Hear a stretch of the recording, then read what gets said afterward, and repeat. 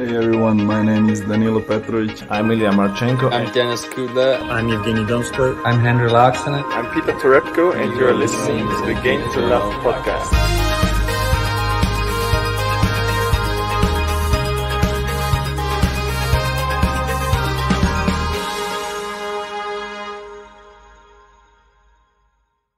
Hey, welcome back, tennis fans. It's been that seems like an age since we last saw each other, but this one was a little bit of an impromptu podcast brought upon by some recent events which have been happening in the tennis world. And I had to pinch myself. I thought, are they talking about Gail Monfils? No, they're not. They're talking about Gail Falkenberg. So, JG, you're the man in the know on Gail Falkenberg. So, mate, I can't wait to hear all the facts and stats you have coming up. Well, mate, there's only one gal right now who's hitting the heights, and it's not Monfils. So, I say hitting the heights. For people who don't know, people are probably clicking on this video thinking, how crazy is this? Is it April Fools? No, it's not April Fools. We're in May now. And Gail Falkenberg is a 74-year-old tennis player who plays in the ITFs every now and then. And I say every now and then lightly because it's not a regular thing she plays every year. No. She turns up when she feels like it. She has a bit of time off and she thinks, you know what, I'm going to play an ITF this year and I fancy I'm going to go for it. And she's just been back in action. Was it yesterday or the day before? In an ITF in Naples, which is awesome. Yeah, it's a 25k tournament. I know it didn't go to plan for her. We'll get onto that in a minute. But I just want to give a shout out to everyone who's joined us in the chat. We've got table tennis here, Almino. We've got Thomas Rock here. They're all talking about Sakari. Obviously, she's playing right now, not doing too well. Abassa as well. So cheers for joining us. I think she's coming back. Did she win the second set? She won the second set 11-9 on the tiebreak. Now she's a break up in the third. Come on, Maria.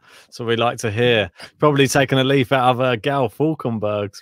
Well, enough about that. Let's talk about some real tennis. Some real tennis. Because for me, Gail Falkenberg, it's a special story. 74 years old, still playing. And people were thinking, oh, she must have had such a really long career. How long has she been on the tour for? People will be surprised. She started playing tennis at the age of 38 years old. And then about 2 years later, she played her way up to about 360th in the world, which is amazing, to be fair. That at such an old age, she managed to climb through the rankings. Brilliant story. I don't know if you want to get up the rankings. I see you've got it there. So, this is where she started off, 1986. Mate, gosh, long time ago. And this is when she's starting her career as a, 38-year-old? Is that what I said? 38-year-old, yeah. Mate, it's crazy. And the story just gets better because from there onwards, she actually gets into a qualifier for Australian Open of all tournaments. I know, mate. Which is remarkable. So 1988. She goes through the qualification in the Australian Open and she wins her first round match. Yes, she beats the Australian in her hometown country, Alison de Vries. She beats her 6-love, 6-1. So Gal was brewing up a storm on this day. It was a Gal Force wins in Australia. She was going for it. And it's unbelievable, really. She was... Like, people are going to talk about the way she plays now, but she must have had something relatively good about her to be competing at that age and at least getting into these tournaments and playing. You can say maybe the level back then wasn't as good as it is now, but it's still all comparable, isn't it? And it's all comparative, should I say. And right at that moment, she was trying her best to get into tournaments. It's been a lifelong dream of hers to be playing tennis. She talks about how much she loves tennis. As 12 Travel 21 says, she would have been in her 40s then. So it's still a good achievement to win a match. I just find the story just bemusing. I said it to Ben and I thought we have to do the podcast on this because it is just mental and people will be wanting to know who she is. And for someone who started so late in life, she is like the female Aslan Karatsev. And the question I've got for you, Ben, is how far can she go? What is her stock? Is she a Dogecoin? How high can Gail go in the leaderboard, mate, in the rankings? Well, I'm worried if there is a Gail on court, she might get blown over, mate. That's all I'm thinking. Mate, don't take my pun. I know. Well, unfortunately, I don't think she has. I don't think there's much scope for her getting too far in many tournaments. I like the fact that she's still out there. She's still keeping the fitness going at 74 years old. She's still trying to play competitively, which is great to see. I'd love to see. Is it competitive? Well, don't forget, this was somebody who went 2 close sets with Jennifer Capriati back in the day, mate. 7-6, 6-4, I believe. From Gail's own mouth herself, so I have to take her word for that, I think. But mate, she obviously. I think you could learn a lot from her, though, mate. She's a woman of many morals. She's still trying to play tennis. You're always moaning that you're at your desk and your joints are hurting. I can't play. Gail's out there, 74, trying her best to play. She doesn't drink. She's never smoked, and she is just the overall athlete and someone I think you, Ben, should aspire to be more like. I think it's a testament to her to still be playing and still wanting to get into tournaments and playing professional tennis. The fact that she can step onto a court against some of these players and even give them a little bit of a game, credit to her. And the fact she wants to, I think she set herself some targets, hasn't she? She wants to just try and win a professional tennis match at 74 years old. She did play, was a young French player, I believe, in her last match. She was 20 years old, 54 years her senior. Everyone she's playing right now are young guns. And let's be honest, is it going to happen for her? That's what I want to ask you. It's her big goal to win a match in her 70s. I'm asking you, Ben, will she be able to conquer that achievement and say that she's won a professional tennis match, whether it be on the ITFs or not, at her age? Can she do it? No. That's my personal opinion. Unfortunately, I'd be happy if she could win a game. If she could win a game, I'd be very impressed. But the level of tennis, a game or a set? No, not even close to a set. A game, I'd be happy. I think I don't know if you have the result of her last matchup. Well, before we get on to that, let's not jump the gun. Let's have a look at her career as a whole, because we're still talking about the history here. So if you go to your tab just along there, Ben, okay, there's another image I sent you across over the WhatsApp. Sure. And this is her head-to-head. No, overall statistics. Sorry, not head-to-head. So this is her overall statistics and her professional level. So it includes ITF, WTA, Billie Jean King Cup. And you can see overall, she's played 86 matches. Yep. She's had 7 wins. So let's not get it twisted. She's not a world beater. She's not someone who's taken the tour by storm, who wins a lot of matches. But I just think it's a remarkable story that someone who, let's be honest, loses all the time, still has so much fight to get back on court. I'm looking at it from my perspective now.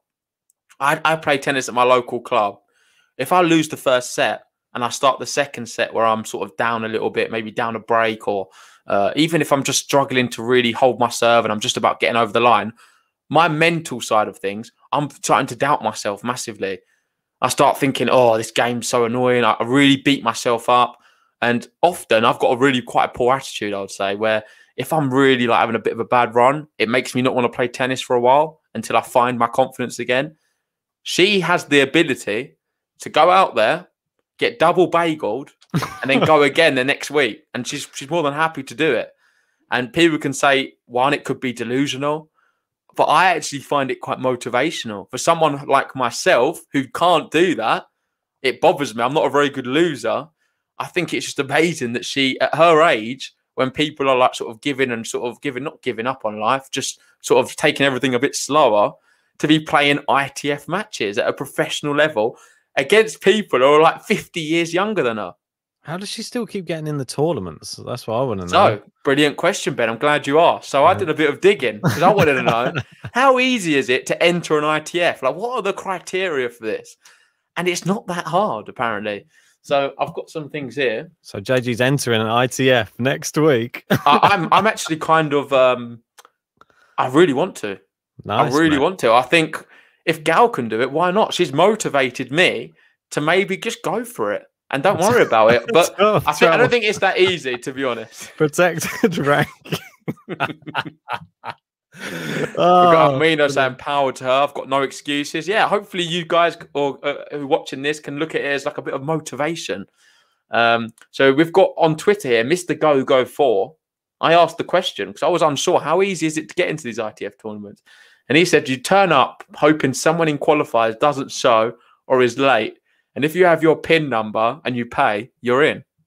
Nice. So it's that easy. That's how easy it is. So just show up. You just have to hope there's one local to you so you can turn up. Well, but is this the case for Gail? Is she just turning up and waiting, or are they just? I think you have to pay a certain thing. Apparently, she's very popular with a lot of the women on tour. I can imagine, mate. She's got a few tales to tell from playing all over the years. So, and she's quite a familiar face, I think, to a few of the people. So. Yeah, maybe Thomas Roxanne, Jay Genius, and Gail Genius mixed doubles partnership. I think it has to happen. I think that's the one. I might reach out to her and see if we can arrange some kind of doubles because I'm down for it. I think we'd probably be favoured on the hard court because she's slightly better on hard. She's got the 6 wins opposed to only the 1 on clay.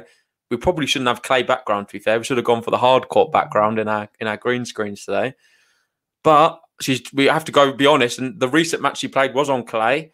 It didn't go to plan for her. I know we was talking before. We was thinking about maybe even doing a live watch along for it, but there's no stream whatsoever. It's very difficult to track down. You can understand why. It's not a very high ranked tournament whatsoever. No. It's only qualifying for an ITF as well. Yeah. And I was making some predictions before, wasn't I? And I was actually saying she's going to serve first and hold her serve. I was really fancying her to hold her serve, and then the lady she played, what's her name? Piquet, was it, or Figuet? Oh, Figuet. I think she's French, a French girl, 20 years old or so. I was expecting her to be a bit worried and still win, maybe 6-1, 6-love after that. But I was just expecting Gail to come out the traps fast. It wasn't to be. She ended up getting double bageled. A little bit disappointing, but yeah. That's the way it goes. We've got Almino saying, let's get Gail on the podcast. I really do want it to happen. I'm going to try my best to try and get Gail on there. I'm not sure if she's going to want to come on, but if she does, we'll get her on for sure. Yeah, indeed. Yeah, it was Fiquet was the name of the tennis player that she played. I can sort of just bring up. Yeah, it's an ITF tournament in Florida. It's a 25K tournament. It's not bad. Unfortunately, she won't be taking away any prize money because she got double bageled in that one. I don't know if you've got it on the screen there. Bear with me one sec. I'll just try and put it up so you guys can have a quick look. I did have it on the other screen, but for some reason... Mate, I'll be honest, though. When I saw this story on Twitter and stuff, I was thinking, is this a joke? But it's true. She is a 74-year-old lady who plays tennis now on the ITFs, and I think it's just a remarkable story, to be fair. There's going to be a lot of questions around it, and we've got to look at the other side of things as well. I think when I first said to you, you was a bit negative, maybe, probably more so than me, because you was like, what's she doing? Like, why don't she just retire? Do you still have that same... I didn't say retire, but I just said... Why don't you just... No, you didn't say... You said, why is she still doing this? No, I didn't. It wasn't even about why was she still doing it. I know why she's still doing it, and I actually applaud her for actually playing and still... wanting to play tennis, but I don't think this is the level for her to be playing at. I think that, I mean, fair enough. If you're not taking anyone else's spot, still go for it. If you want to keep going for it, I'm all for it. Do it. But for me, just maybe try and become a club champion or something like that wherever you play. I don't think playing players who can beat you 6-love is going to improve your game in any way. Maybe play some people maybe like 50, like 60 years old. Might get a more competitive match. But so just talking about her style of game, I don't know if you've seen a few videos online. Yeah. It's a different type of style, isn't it? Yeah, it's very chop heavy, I have to say. But I'm not mad at it. I like a bit of a Shea Su way, bit of a Nicolescu style, but predominantly slice or chop. So I'm sure she probably was different back in the day, but I know what it's like. Your bones and your joints start aching a bit harder to get that rotation on the topspin. So I can understand if you have to reduce it to a little bit of a. So her serve wasn't bad though. Give her that. Well, it's a bit weird. The second serve, I noticed she really steps in. Have you noticed? Yeah. She steps in and really cuts down the angle, so she's in the middle of the court. I think it just means that if they get the return back, she doesn't have to. She's covered. She's already at the middle. It doesn't really go. It's the ball toss isn't very high. It's a very unique style, I must admit. But let's be honest, she's played an Australian Open. As much as people can ridicule her, she's done a lot more than what a lot of people listening, or the people ridiculing her, have ever done in the sport of tennis. And she's still going to this day. Granted, she's getting pretty much battered at the moment. I think, like you said, maybe the best thing for her to do is just play against people who are not as good right now. Like, I don't understand what she's gaining from playing these young professionals. But you know what she's trying to gain? She said it. She spoke out. She wants to win one professional match in her 70s. And if she's not going to stop until she gets that win. So at least she's persistent, and at least she's got a goal in mind. She wants to achieve it. Maybe, I think the only way she's going to achieve it, though, I hate to be cruel, is if other player retires probably during the match. Well, let's just hold on that thought, because she did have a very good recent year. I say really good. It wasn't great afterwards. She played 2 matches in one day, and 12 travel 21 is just sort of bringing light to that. I don't know if you've got the information of the actual day. I'll let you have a little look at that. I forget what year it was now. I think it wasn't too long ago. But she played Taylor Townsend. But before she played Taylor Townsend, she played R. Small. I think it's Robin Small. Yeah. And she thumped her. She absolutely thumped her on the day. So that's pretty amazing. Then she got to play Taylor Townsend. We know how good she's become. Sort of off the boil a bit now, but still a top WTA player. So it's crazy that she's able to play against these amazing players. So there you can see, it was in Pelham, wasn't it? In 2016. So that's not that long ago, mate. She won a match. Not that long ago, but Robin Small, whoever you are, I hope you're not still playing tennis, I tell you, because... Well, I had to have a look. I had a look at Robin Small, because I was fascinated myself, and I believe she played a match in 2018.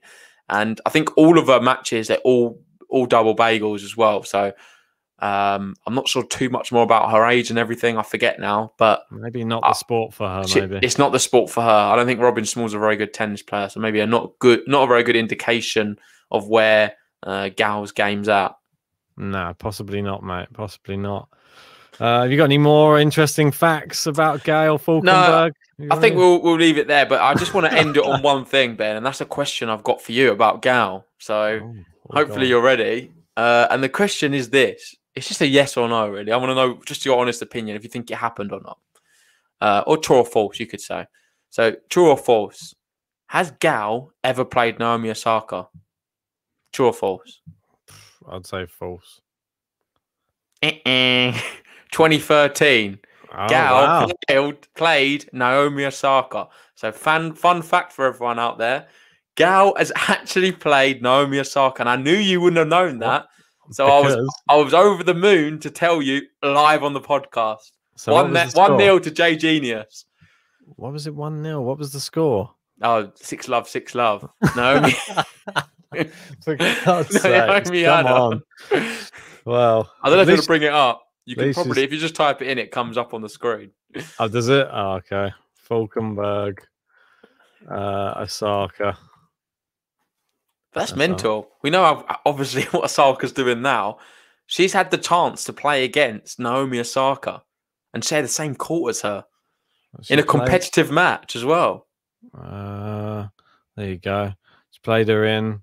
Where did she play her? 2013, I believe. Yeah, there you go. Rock Hill in the in the quarterfinals.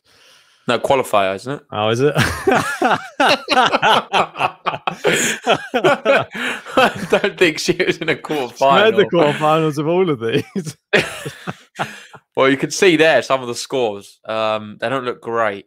She's got a few 6-2s in there, but most of the time it is the double bagel or the breadstick. It's a tough one. She's struggling right now. You look at Naomi Osaka's last 10 matches. Well, apart from the last one against Mukova, she's not done too bad. You can see Australian Open win. And you can see Gail there just at the top. You could I thought that's a great little way to end our segment on Gail. You could say that Gail was the catalyst for Naomi Osaka going on to win those Grand Slams, really. Yeah, you could say that. Maybe Gail was the reason Naomi Osaka is the player she is today. We'll never know. Maybe. But anyway, I'm changing this. Boom, because we're going straight back into Mutua Madrid open mode. Let's get some real tennis. Sorry, Gail. Real? Yeah, let's get some real tennis talk going. Well, I just want to talk about what's been going on in the Matua Open so far. We've had some shock results. We've had, well, I'll say a shock. You predicted it. Grigor Dimitrov, he crashed out to Lloyd Harris.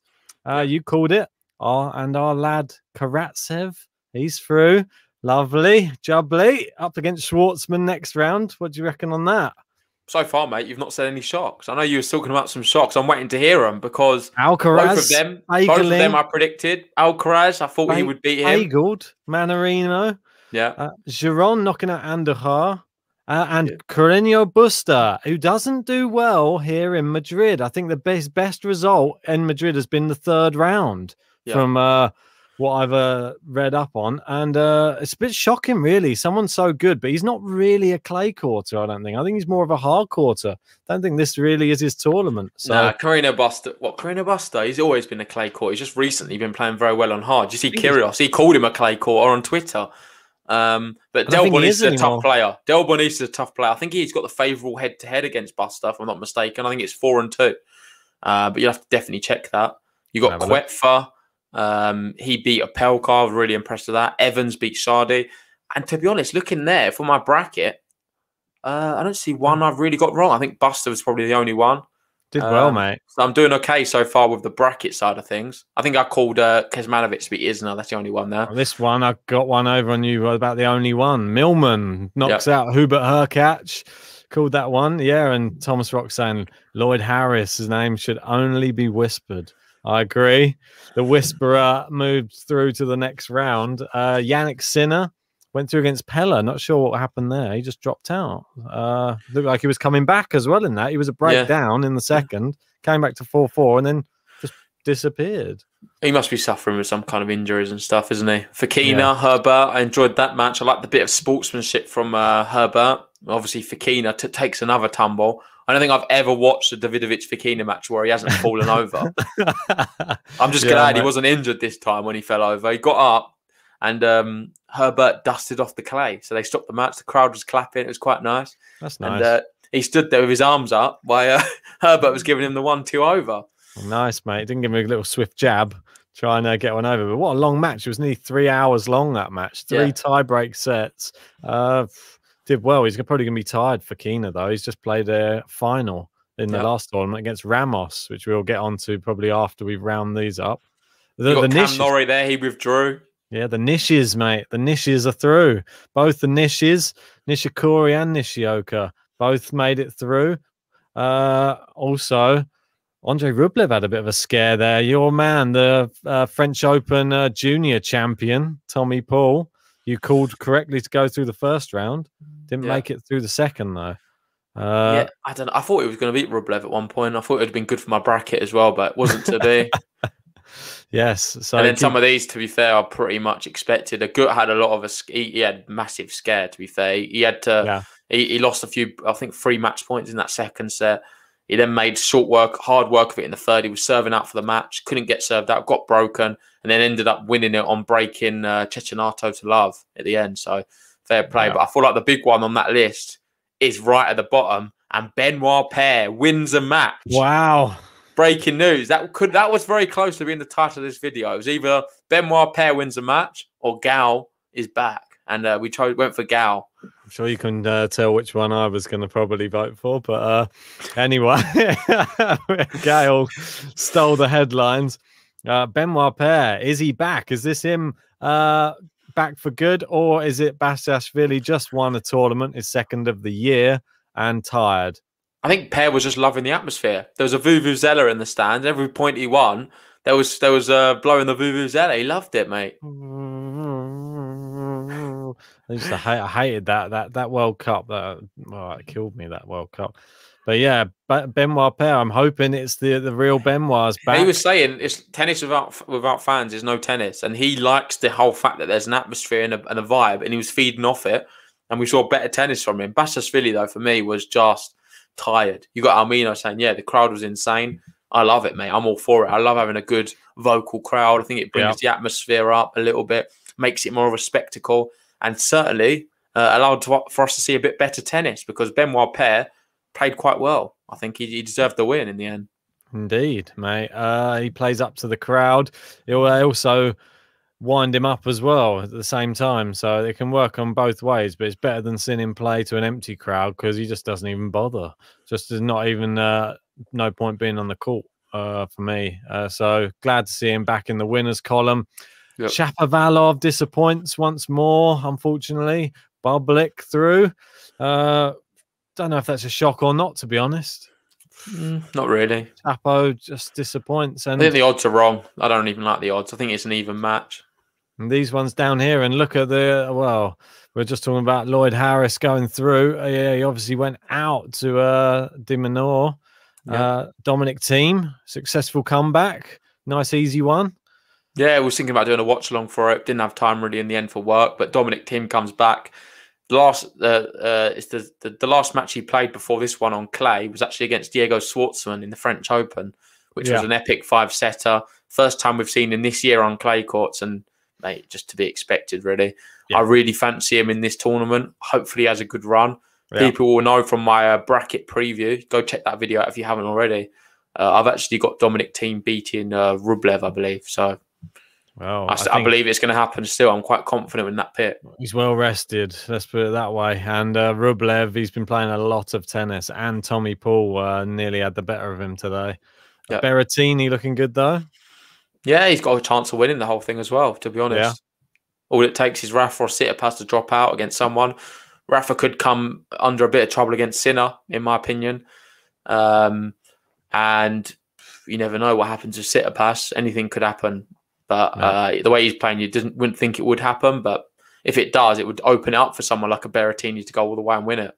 And don't forget, mate, the big tie of the next round. It's happening tomorrow. Somebody's birthday. Be careful what you wish for your birthday when you're turning 18. It's Carlos Alcaraz. He will be playing Rafael Nadal on his 18th birthday. What a birthday present that is. Could you even ask for anything more if you're a tennis player, really? A Spanish tennis player classed as being the next Rafael Nadal. And on the day that alcohol can pass through your lips in the UK, it's the day. Now. Please remember, he's a sportsman. He's not going to be drinking alcohol, especially Alcaraz. He's the most like, he just strikes me as someone who just lives, dies, breathes, eats everything tennis. I can see the headlines if he does. It's like Alcaraz, alcohol. It's got too similar, isn't it? Mate, I think there's some connotations there. Some papers are going to be using that one, I think. But that's going to be an exciting one, mate. Do you reckon Rafa stands a chance going out here? No, not for me. I think Alcaraz, I said it on the draw preview, I stand by. I think he could be a bit in awe of the occasion, especially in Spain as well. The crowd, although would like Alcaraz to do well, they're still always going to pick Rafa. I don't care. Even if it's a young Spanish guy coming through. You watch, mate. It's in Madrid. The Madrid fans love Rafael Nadal. They're going to get on top of this 18-year-old kid, mate. They're not going to get on top of him. I think they're going to be quite neutral to the whole thing. And they wouldn't be that against him beating Rafa, but they're still going to be wanting Rafa to win. I think if Alcaraz takes a break early on or something, you watch them, all the Vamoses for Rafa to get back in. Yeah, well, I'm sure that there will be. It would be like in this match against Tsitsipas, wasn't it? They were really, really pulling for him to get back into that match, and he did it in a fantastic fashion. He did it the whole way through the tournament. Constant comebacks, one after the other. True Rafa. He's back. Team was watching him warm up on court, wasn't he? He was like, yeah, decent player. That's a funny clip. Just watching him go. I didn't even see it was Rafa at first. I just heard the noise like, yeah. Not every time he was hitting the ball, you can just tell his grunt is so distinctive. But yeah, you know, it was Rafa down there just creaming a few balls to whoever was on the other side of the net. I'm not sure. A bit scary stuff. Dominic Thiem, I bet he's like licking his lips, but he wants to get on court and try and do what Tsitsipas I'm just so happy he's back. I'm so happy he's back. It would be great to see a Rafa Thiem semi-final in this event, if it is to be. But let's just wait and find out, I guess. Mate, we've got some matches going on in the women's at the moment. Obviously, Sakari's trying to serve out the match right this second. She's struggling, but to serve it out by the looks of it. 15:30. Let's touch on. And remember, we're in a later stage now on the women. So the women started a few days before the men's. Yep. Which I still find weird. I'm not sure why they're doing that. Another thing about the women's, I'm a bit worked up about. I must admit, I feel like it's a good place to vent about it. Is on Google. The WTA have not allowed the results to appear on Google. So if you type in Madrid Open, they've completely wiped off all WTA women's results off Google results anymore. Why? They just don't want it.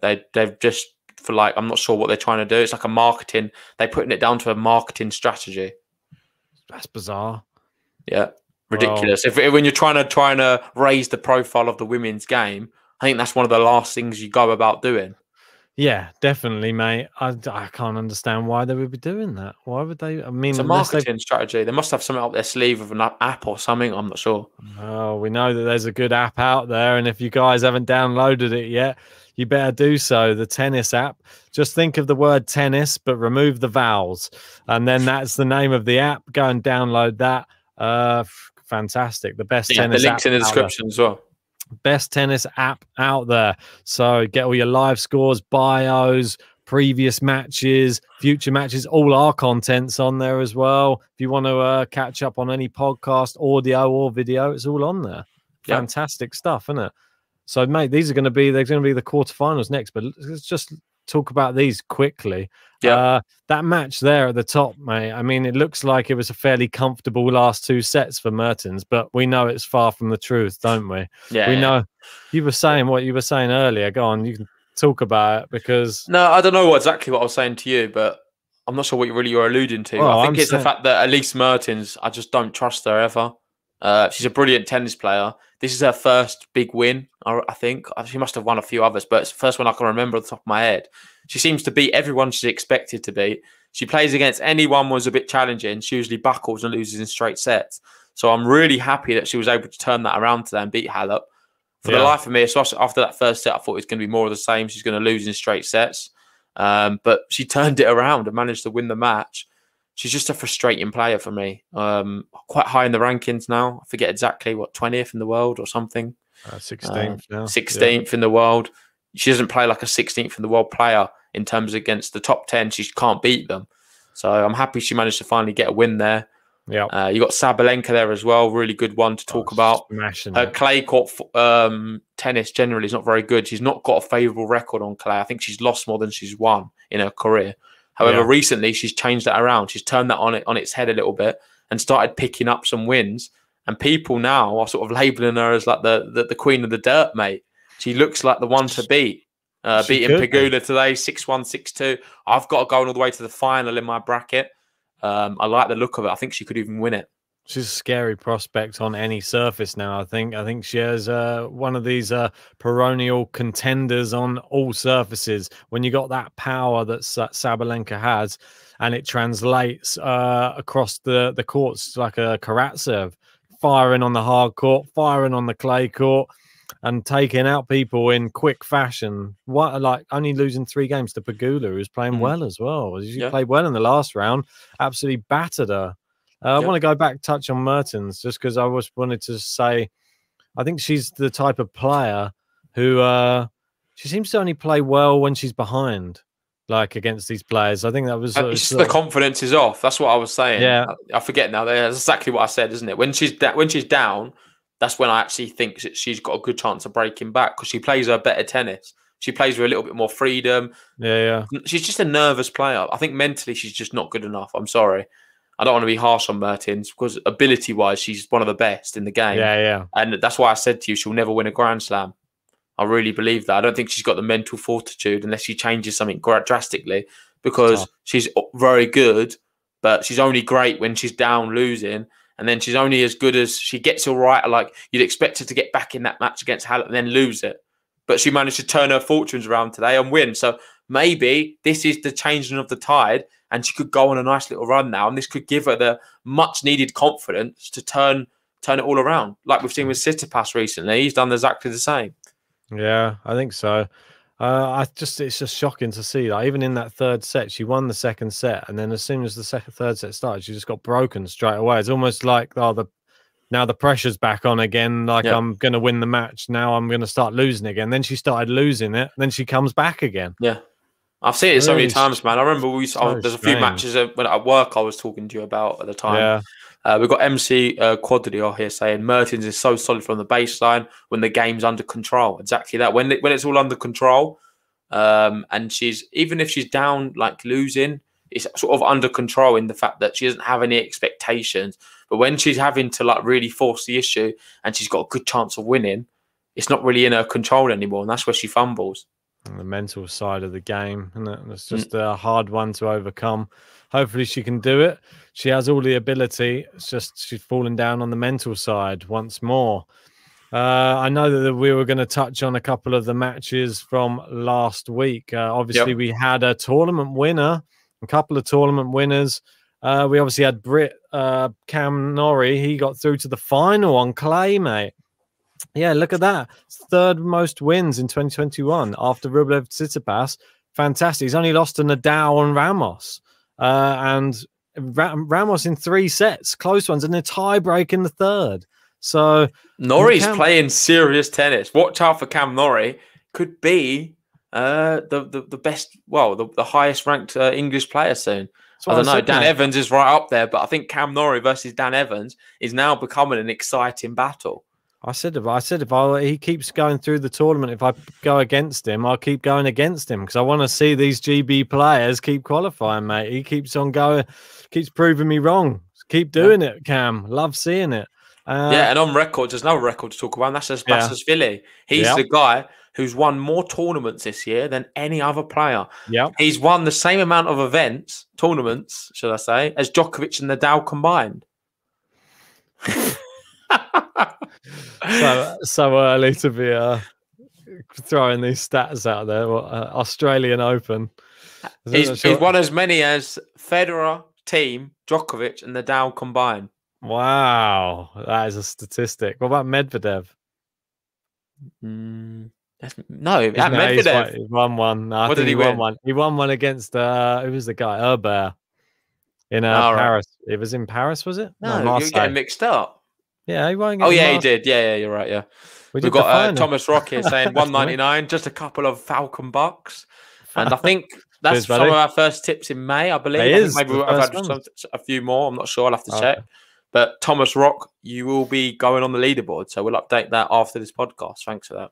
Yeah, indeed. I'm not sure if anybody has or is new here at the moment, or if you are new and you're watching this on repeat and you haven't joined our Discord, then make sure you head on over to our Discord. There is about 300 people chatting tennis or 24/7 really. There's lots of cool different forums on there, lots of people creating up fun new ideas and fun polls, things like that.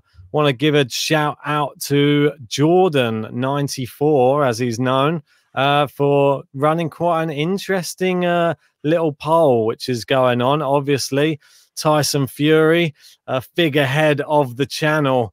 He's known for calling people a dosser. You're a dosser. And he's creating what could be a regular feature on Game to Love, a dosser of the week. We used to have L of the week. Yeah, I think dosser of the week fits it better. So, without as Almino says, Ben, join Discord. Us dossers never sleep. And if Melez is listening to this, I don't think he's here live, but Thomas Rock, go get him because this is going to be right for him. Yeah, exactly right. And hopefully Jordan's there. Hopefully and Jordan as well. Do him justice. But this is the new segment for you guys. Dosser of the week. Dosser! That's it. Dosser of the week, the first one. I know there's been a couple, but this is the first one we've been able to actually cover. So, without further ado, mate, guess we better get into it.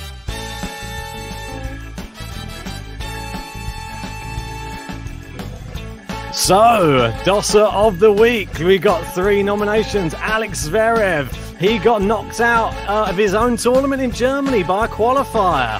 Terrible performance. And we had Elina Svitolina. She lost 6 match points and a 5-1 lead and lost the 3rd set to Teichmann. Number 3, Francis Tiafoe. He had match point against Kevin Anderson in the 2nd set. Went on to lose the match. Typical Dosser. But who is the Dosser of the week? It is Dosser. It's Alex Zverev, the Dosser of the week. So that is it. The first Dosser of the week sums it up. Dosser. There you go, Dosser of the week.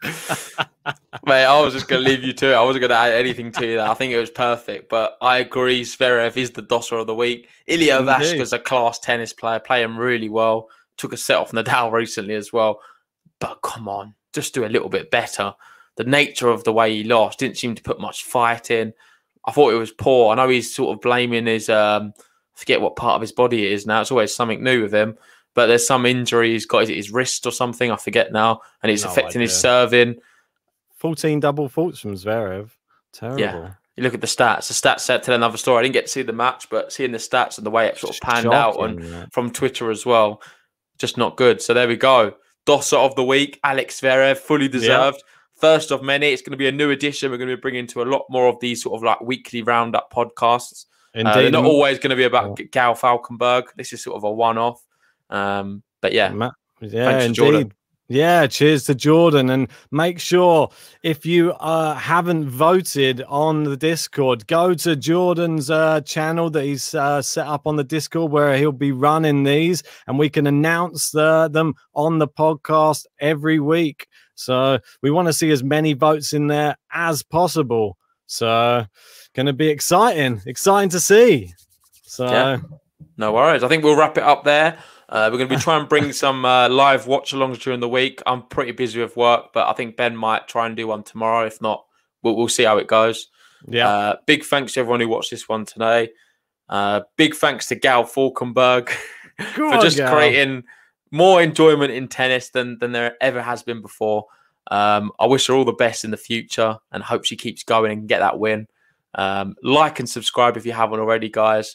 The tennis website we're going to be launching is going to be coming this week. So if you want to write any articles, reach out to me on Discord or on Twitter. If not, we'll see you very soon. Indeed, guys. See you soon.